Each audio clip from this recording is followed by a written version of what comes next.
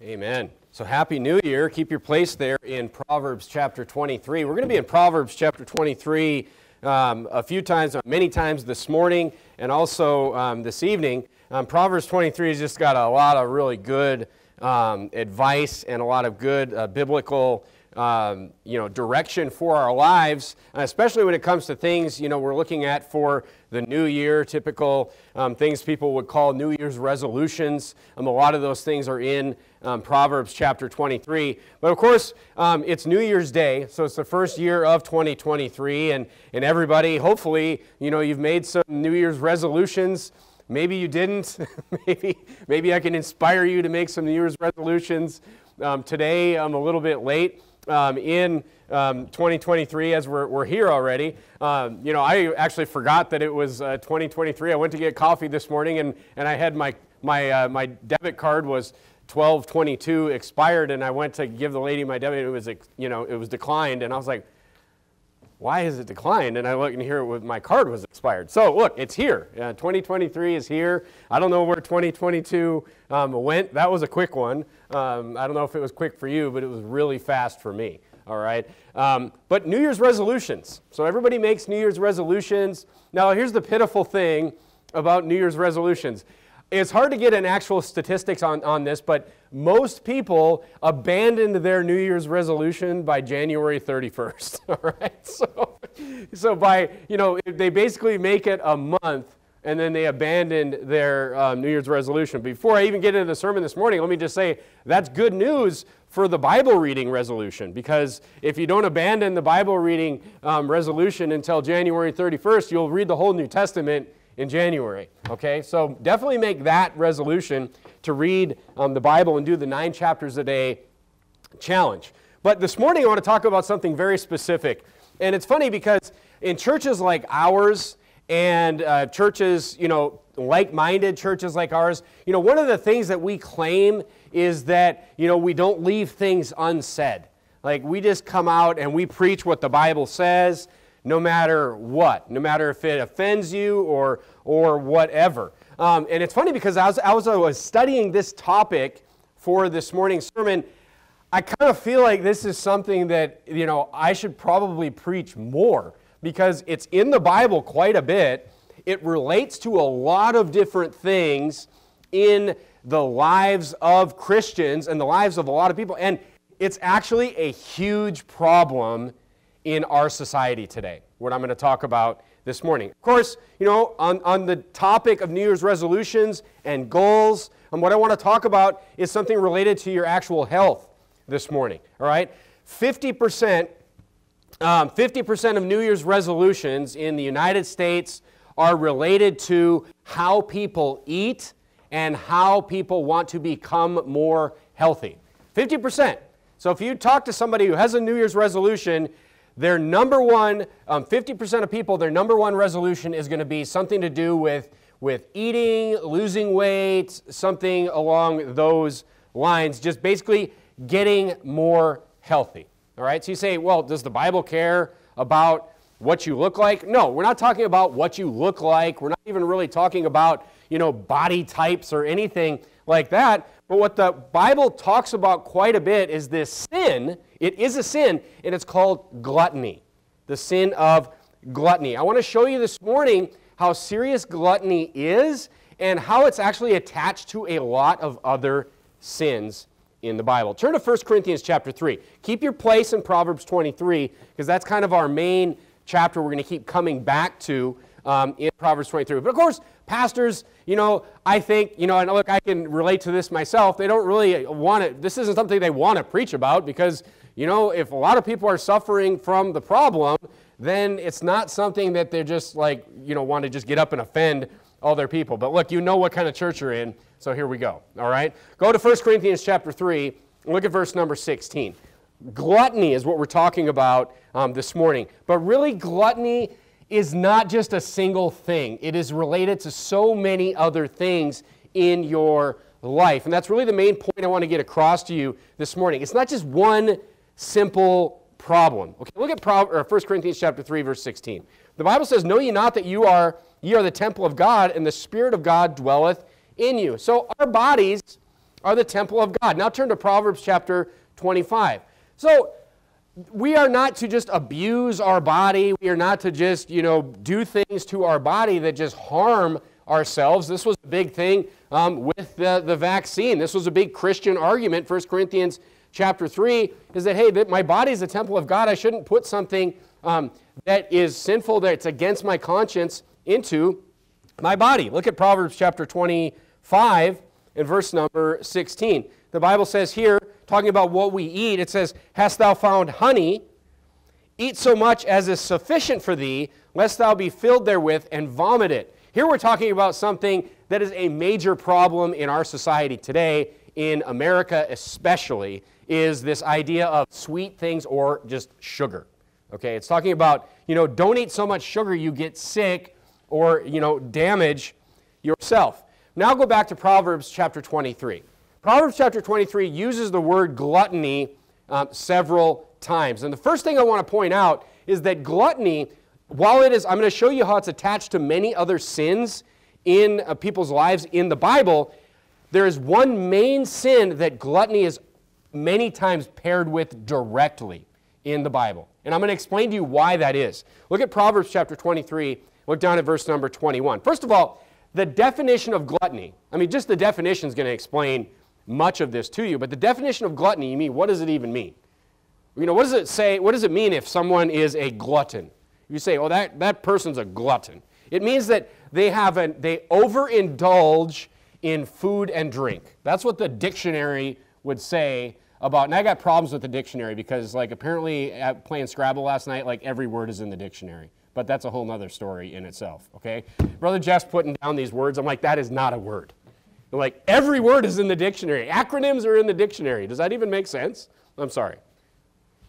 Okay, the overindulgence of food and drink, that's the definition of gluttony, all right? Now, look at Proverbs 23 and verse number 21.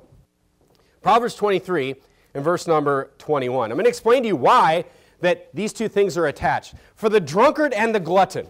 So you see that being a drunk or a drunkard or someone who overindulges in alcoholic beverages is tied with the glutton several times in the Bible. It says what? It says, shall come to poverty, and drowsiness shall clothe a man with rags. So you say, why? Now go back to verse number 20 of that same chapter, just one verse back. It says, be not among winebibbers, among riotous eaters of flesh. Again, tying those two things together. Winebibbers meaning people that are drunks. People that are just sitting there and just guzzling wine and alcoholic beverages. And then it ties them, it says they're also going to be riotous eaters of flesh. Meaning these are people that just are just overindulging in actual food itself. So you say, why does the Bible tie drunkenness with gluttony? And the reason is, first of all, drunkenness can be even considered a subset of gluttony from the very definition, first of all. Just, this overindulgence of food and drink. Okay, and obviously, overindulging in alcoholic beverages is going to have much more serious consequences than overindulging in milk or grape juice or whatever. Okay, but the point is, and the Bible talks about that as kind of a whole separate thing, drunkenness and all the horrible things that are going to happen to you in your life if you are a drunk. But the point is, many of the consequences of overindulging in food and what we eat, and also overindulging in alcohol and alcoholic beverages, are the same. The consequences are the same. Now look, these health consequences of gluttony are a serious problem in our country, especially today. I would say that in the United States, we probably have the most serious problem with gluttony.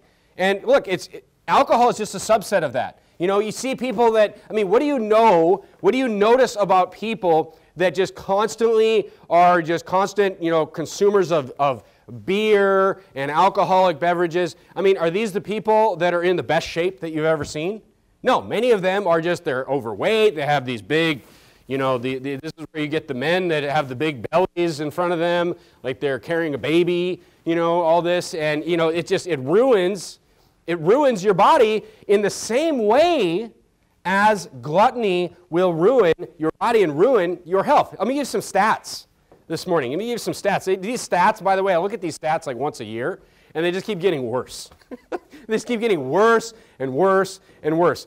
The obesity prevalence in the United States is, meaning how many people are obese, okay, is 42%. 42% of people in the United States are obese.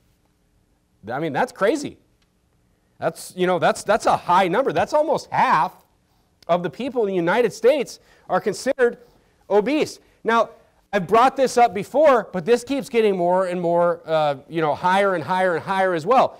Diabetes is a huge problem in the United States. And diabetes is this overindulgence. Look, and if you've ever eaten food from other places in the world, or even gone to other places in the world and eaten food, it is America that uses so much sugar in everything. That's an American thing. Many people that I've known that were from foreign nations, they couldn't even eat the type of food that Americans ate because they're like, oh, there's too much sugar in that. They just couldn't handle it. But that's why you see in the United States that they say 11% of people are currently diabetic in the United States, and then what is the number? It's 38% of the adult population in the United States is pre-diabetic. So meaning, what does that mean? That means they have elevated levels of insulin, and of course insulin is what your body creates to take care of sugar, and these people that are pre-diabetic are typically going to be diabetic within 10 years. That's what they say. So you look at these numbers, it's like 40% of the United States is either currently diabetic or is going to be diabetic. All right? And look, sugar is the issue here. Now this affects all kinds of things. It's just like alcohol. It can affect your lifespan. It affects your overall health. But the point is, this is why gluttony is tied with alcohol and being a drunkard in the Bible, because being a drunkard is actually a subset of being a glutton. Just this inability, or just you don't want to control what you are consuming.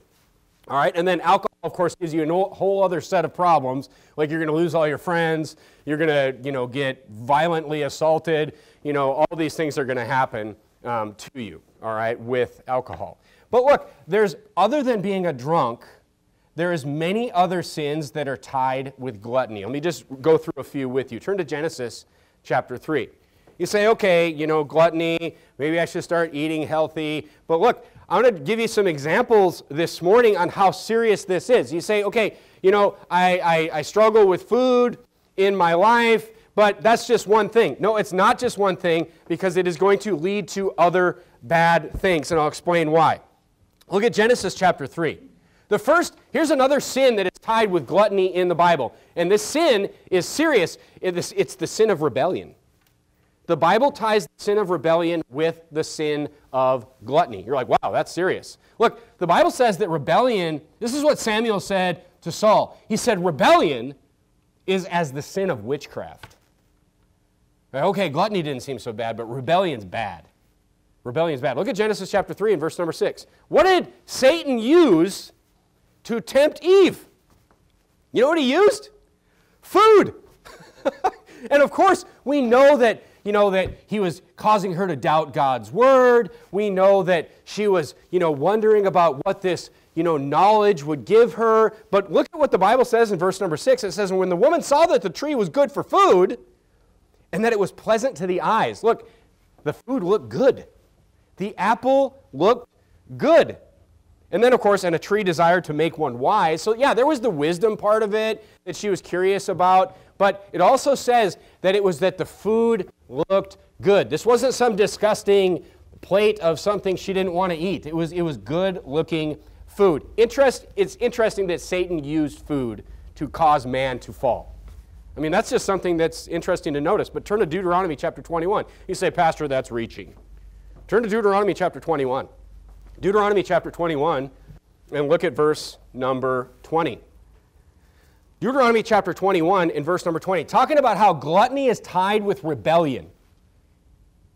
Gluttony is clearly tied with rebellion in the Bible. From the fall of man, or from the fall of Eve to Adam, look at verse number 18 of Deuteronomy chapter 21. It says, if a man have a stubborn and what? And rebellious son.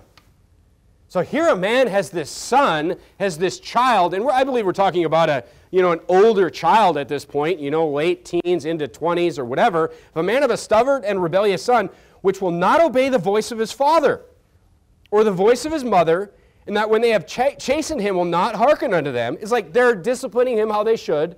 They're doing what they're supposed to do.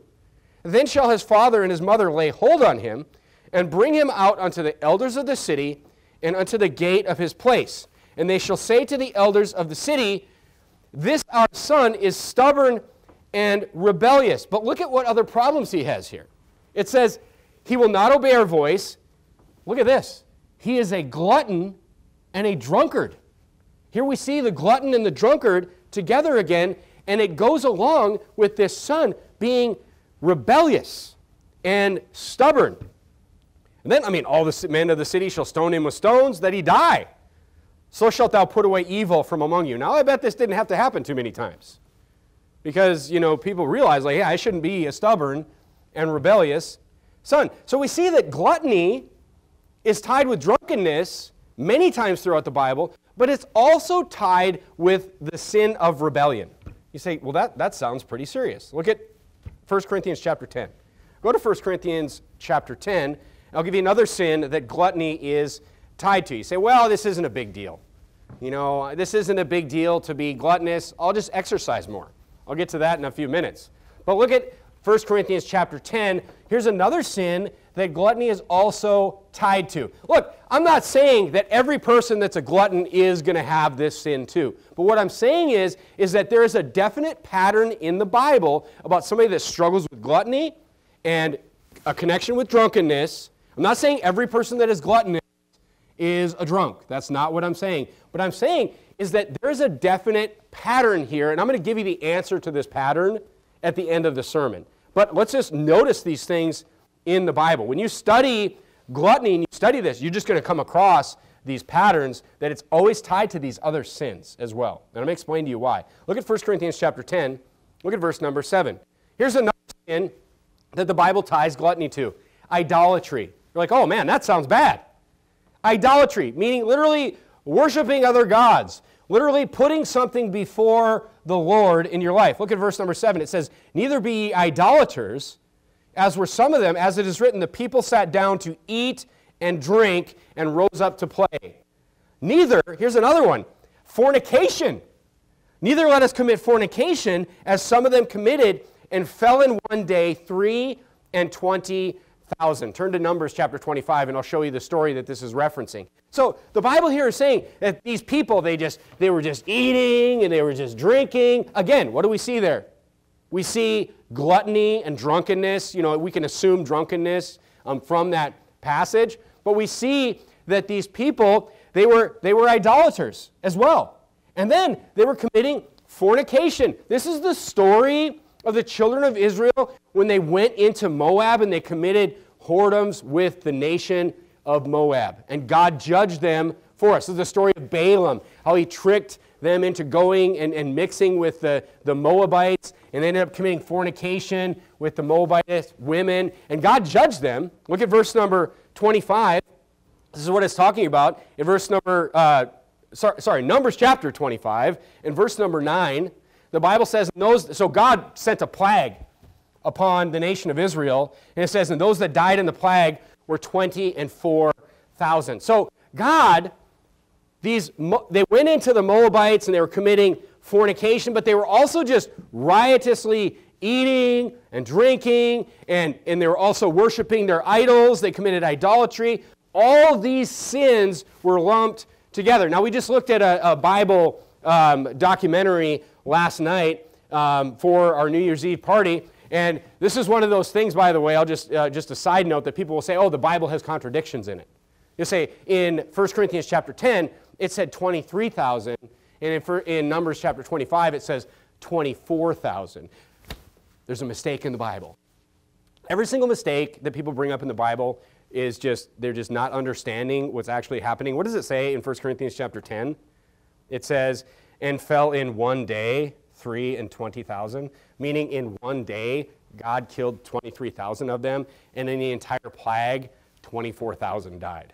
So it just means that they didn't all die in one day. This is actually a proof of how honest and how detailed the King James translators were to the original text, is what this actually is. Because they didn't say, it says 23,000 in 1 Corinthians chapter 10 in the Textus Receptus. We better just change that to 24,000 so everybody doesn't point out. No, there's no contradiction, because it says 23,000 fell in one day, and in Numbers chapter 25 it says 24,000 were killed in general. Now, if it would say the other way around, 23,000 were killed in the plague, and then it said 24,000 were killed in one day, we might have a problem there. But that's not what the Bible says. So the King James translators, it shows you how honest and how detailed they stuck to the original words that God had in the Bible. All right, so look, there's no contradiction. All right, so but just all that to say this. Gluttony, again, tied with all these other serious sins. Look, it is a serious sin by itself. But you can see how these other serious sins also come along with it. So you say, what's the big deal? Everybody's a glutton in the United States. But it's a serious sin, first of all. And second of all these other serious sins many times come along with it. All right? Here's another one. Go back to Proverbs chapter 23. You got to keep your place there, because that's kind of our main reference text. Go back to Proverbs chapter 23. Actually, just look at your bulletin. It's the verse of the week. Proverbs chapter 23. So we see that the Bible clearly relates gluttony to drunkenness. We see it relates it to rebellion, that God literally equates rebellion with witchcraft. Okay? It talks about gluttony being tied to idolatry, gluttony being tied to fornication. You're just like, what in the world? Look at this one. Verse number 21, it says, the drunkard and the glutton shall come to poverty. We'll talk about that tonight. But look at this. And drowsiness shall clothe a man with rags. You know what the Bible's saying here? Is that gluttony is going to make you lazy. Gluttony will make a person lazy. Look, gluttony is being tied to laziness, or what the Bible would call slothfulness. Gluttony is tied to that. It literally is a cause of it. You say, how? Because gluttony is a snowball effect. You eat too much, and then you gain some weight. And then what happens when you gain weight? You have less energy. So then you're just not as active anymore. Look, if you're a glutton and you eat too much, you will literally be tired more. What happens after a big Thanksgiving dinner? What's everyone do? Everyone wants to just go take a nap because they ate too much. It makes you tired. Then you gain more weight, and then you become less active, and this snowball just keeps going. Less active, less energy, and this snowball effect. Then you gain more weight because you're less active and just one thing adds upon another, and pretty soon you've put on so much weight where you can't be active anymore. You literally get to a point where you can't do certain activities anymore, and you're tired more. That's one of the things people will always say, when they lose weight. It's like, I've got so much more energy now. That's what people will say. It's not just they're lighter on their feet, and there's so many other benefits to it. It's just like, I have more energy now. It's because of Proverbs 23:21. Because being a glutton, eating too much, will make you tired. All right? It'll make you less active. It'll turn to slothfulness. All right? So look, why are so many sins tied to gluttony? Why is it not just this one thing? It's just this one problem that I have. And look, you will see this. You will see people that are gluttons, that have a problem with this. They always have other problems. They always have other issues, other sins that they are struggling with. Why? Because it's a lack of self-control. That's why.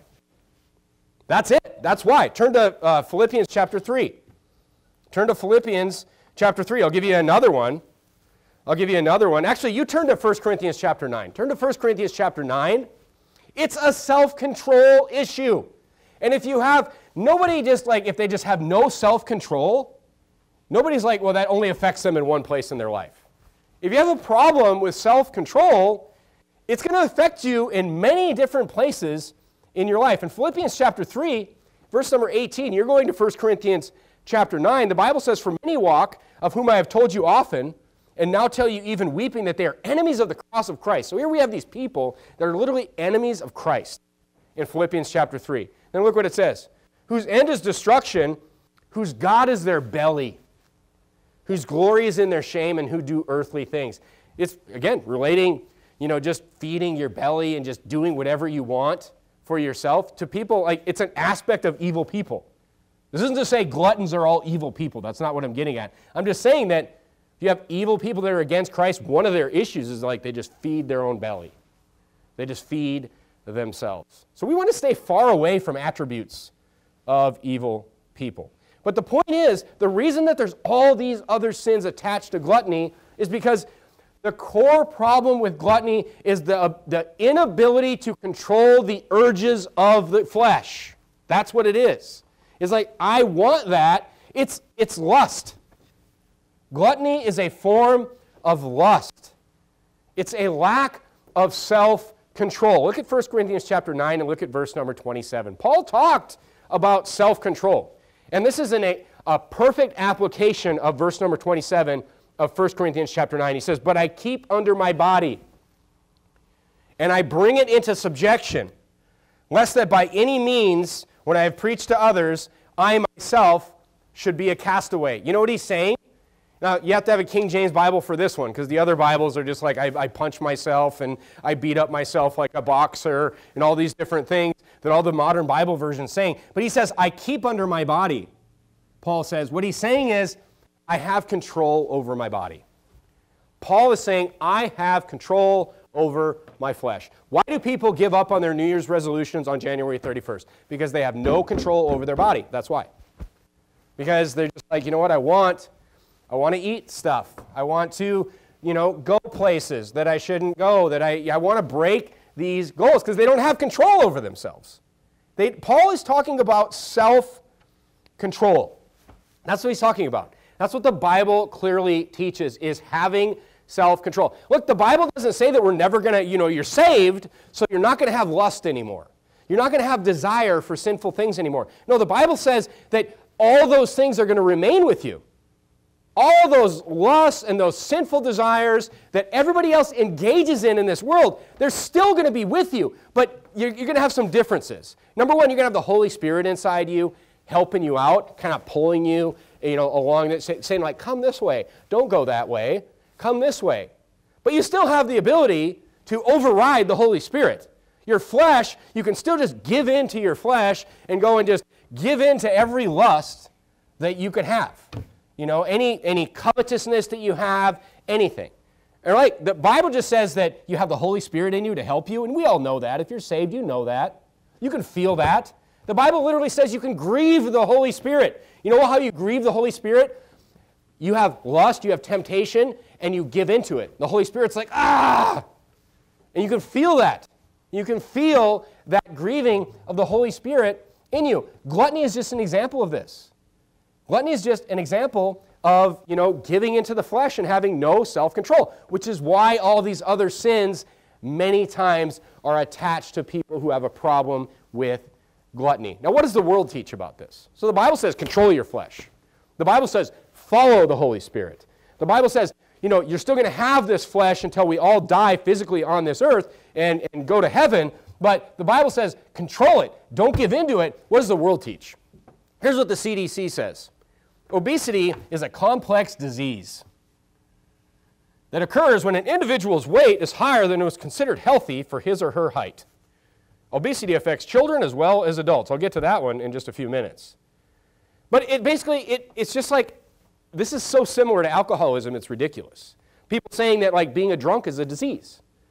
Being obese is a disease. And look, there's a conspiracy here, and I'm going to explain that to you. And it's true. It's true. There's a conspiracy here. But look, gluttony, obesity is the same type of disease as alcoholism in the fact that you give it to yourself. You literally give yourself this. The Bible says, no, it's about self-control of your body. That's all it is.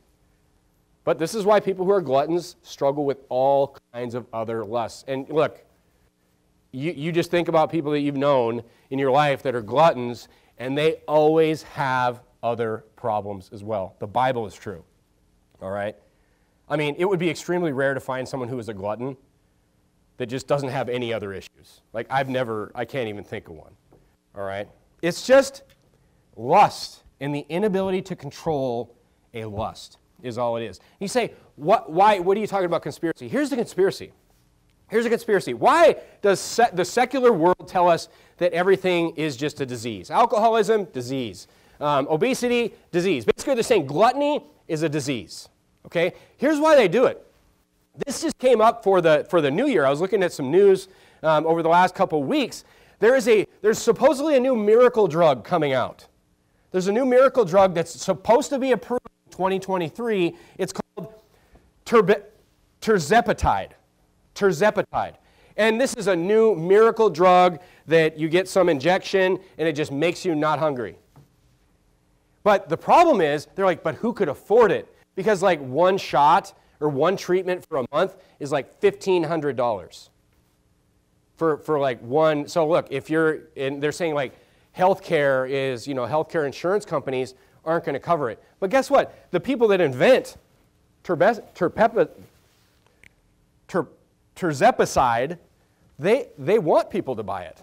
But nobody can afford $1,500 a month. So what do they want to do? They want insurance companies to have to be able to cover it. So what do? We get the CDC, the government, to declare it a disease. You see, it's not a conspiracy. It's just what's happening. All right, it's just what's happening. But the point is, these shots, these pills, these whatever, this is why people take these pills to make themselves not hungry or whatever, and then 5 years later they find out they have some horrible side effect. Like, oh, by the way, that was ruining your liver or whatever. Right? Because the Bible just says, hey, just get self-control.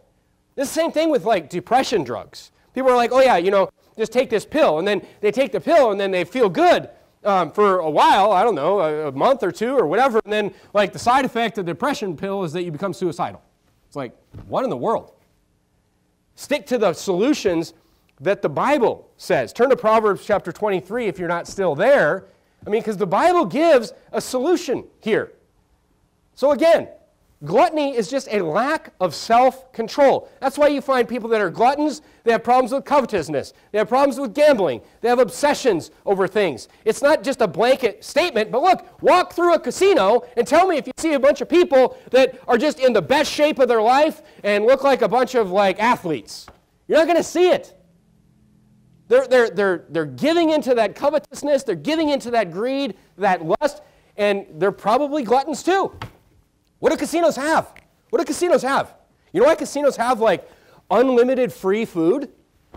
Because all the gamblers are also gluttons. That's why. Because they all suffer from the same just lack of self-control. Hey, we'll just give them steaks and lobsters and all the food they want because that's what they want. And it's always what? It's always these big buffets, all you can eat at the casinos. Because look, it's a lack of self-control in every area. Gluttony is just one of those things. All right, look at verse 2 of Proverbs chapter 23. Here's the Bible's solution. You're like, do I have to get a pill? Do I have to get a shot? What do I have to do? Do I have to call my insurance company? No, here's what you have to do. Put a knife to thy throat. That's what the Bible says. The Bible says, you know what the Bible is saying? If thou be a man given to appetite. What the Bible is saying here, the Bible always has solutions. It doesn't just come out and just give you all these problems. It says, hey, if you're having problems eating too much, it doesn't say like cut your throat. What it's saying is stop eating. It's saying do what it takes to stop eating so much. This is just like Matthew 5 where Jesus says, if your right hand offend thee, cut it off. He's saying, do what it takes to get your body under control. That's what the Bible is saying. So look, here's the solution. Eat less. Solved. Like, oh man, that's easier said than done. But look, here's the thing, folks. Your body is an energy balance. And look, this is something, as I'm getting older, this is something you definitely notice as you get older. All right, look, I cannot eat the things that I used to eat, or, you'd be rolling me up here every Sunday. You'd have to roll the pastor up to the pulpit and stand me up like one of those weeble wobbles or whatever. Like, if I just ate what I ate when I was 18 years old, I would have a serious problem. I'd have a serious problem. Because your body, if you don't, let me give you an example. And here's the thing. Exercise is good, but it is not the answer. And I'm going to show you the numbers why. You say, I'm just going to exercise more. Here's why. I regularly exercise. I've been regularly exercising for, I don't know, since I was 15, probably, since I was in second grade. I've been regularly exercising my whole life. But let me just give you some numbers and show you why this isn't the answer. First of all, when I exercise, I get more hungry. So typically, if I just don't control anything, when I exercise, I will eat more because you're burning all these calories. But look, here's the calories, here's the energy balance of your numbers and how you actually, here's the energy balance of your body and how you actually gain weight. Here's the math of it, okay? For someone that is my age and my size, okay, if you eat an extra 500 calories a day, now somebody my size will usually, you'll burn by not really doing anything, not really exercising, I'll burn about 2,200 calories a day, just by kind of just living my life breathing, all right? But if I exercise, do more things, it'll be more than that, of course. But here's the thing, an extra 500 calories a day that I would eat would cause me to gain 1 pound a week. 1 pound a week. You say, 1 pound a week? That's no big deal. Guess what? There's 52 weeks in a year. So if I live like this, just 500 calories a day, you're like, is that a lot? Is that a lot? If I gain 1 pound per week this year, you will need a forklift to get me up here by, New Year's Eve next year. That's a lot of weight for somebody my size to put on, all right? But look, you say 500 calories, that doesn't seem so bad. A Big Mac is 563 calories, all right? A McDonald's strawberry shake is about 900 calories. I mean, you just think about how easy it is to eat one of these things. You say, yeah, but I would never eat at McDonald's because that's disgusting. We eat it In-N-Out here in California. And okay, well, a double-double with animal fries is 1,420 calories. I mean, that's a lot over that 500. I mean, that's almost my entire allotment of daily calories right there.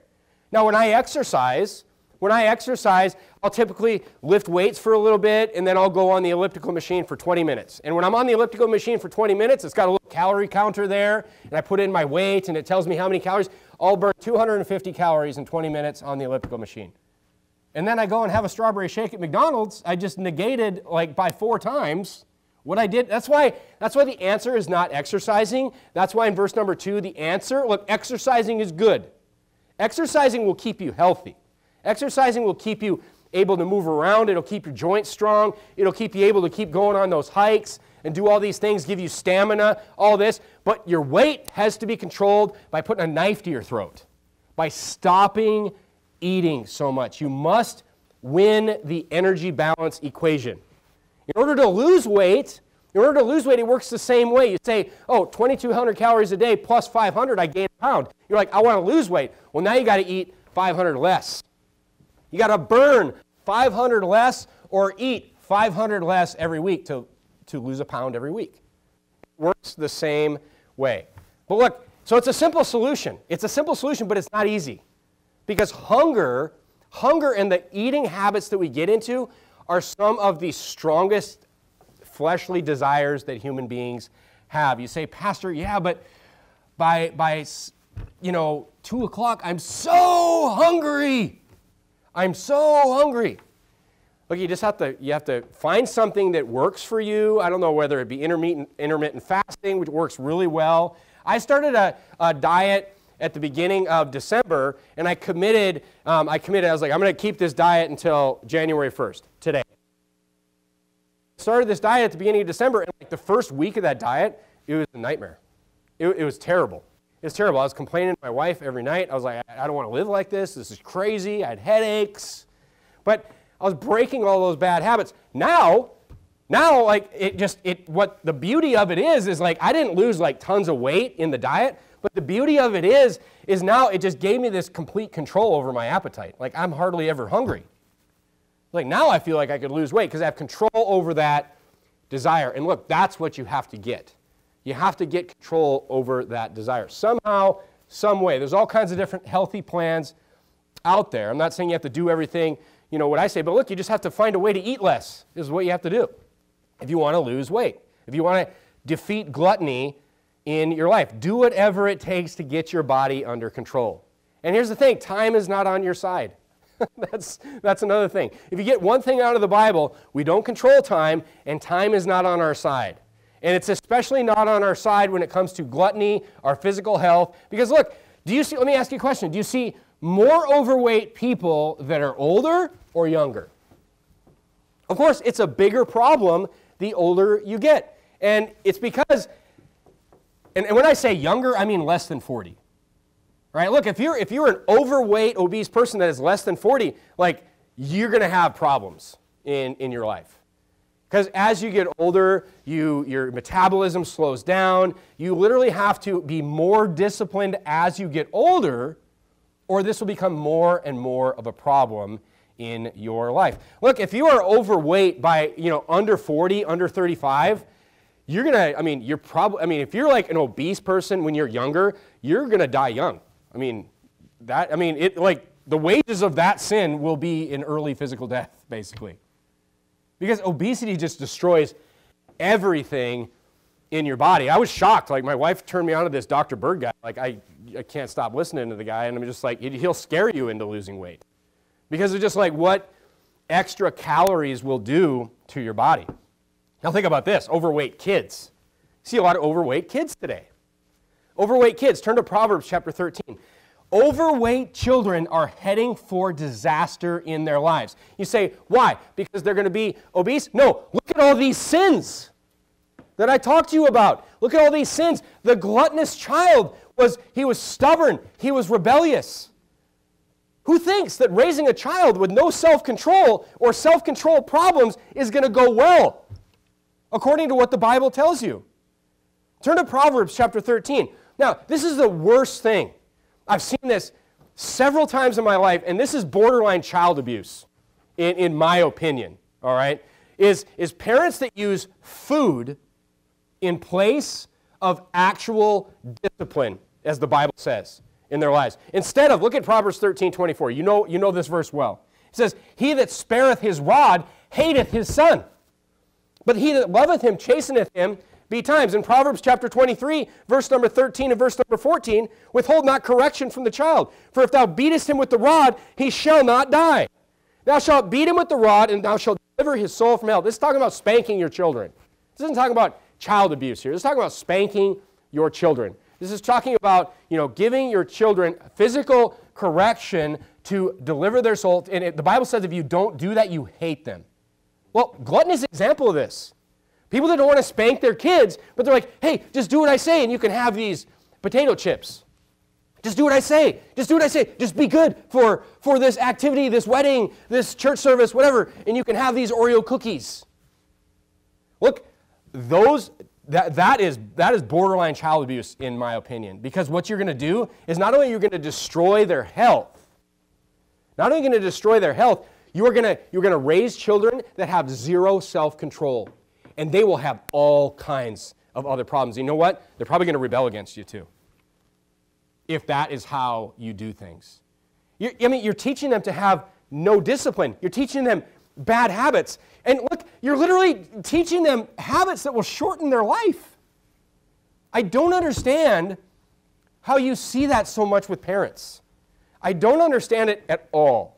Like, they must not care about their children is the only thing I can think of. Look, as homeschool parents, we need to teach our kids against gluttony. We need to teach our kids how to take care of themselves.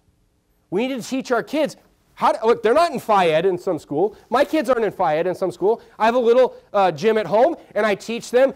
Jacob just started lifting weights about 5 months ago, and Ashley has been exercising her certain way that we've taught her and all these things, and we have facilities where they can do that. But look, these things need to be taught, and these habits need to be formed, because these are things that will literally prolong their life on this earth.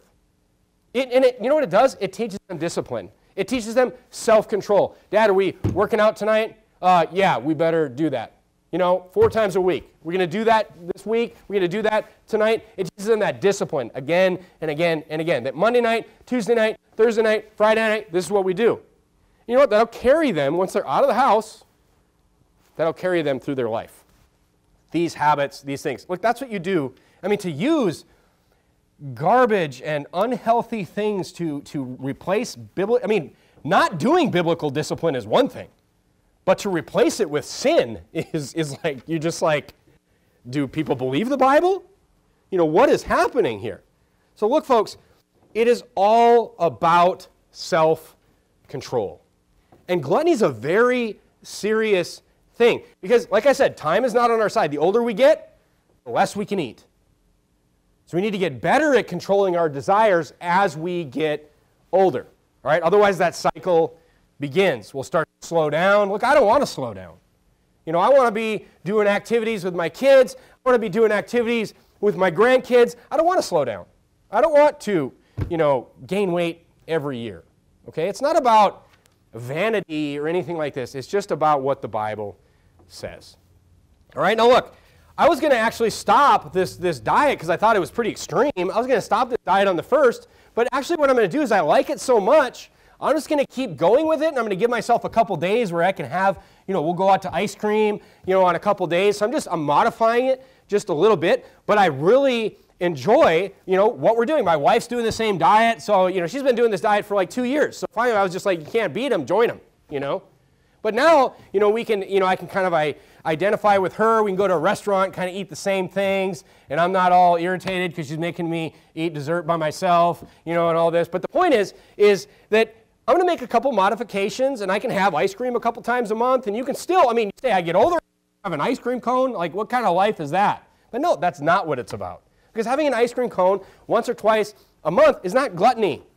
It's a treat. It's a treat. See, this is life in general. This is life in general. People don't understand this. A vacation is no fun.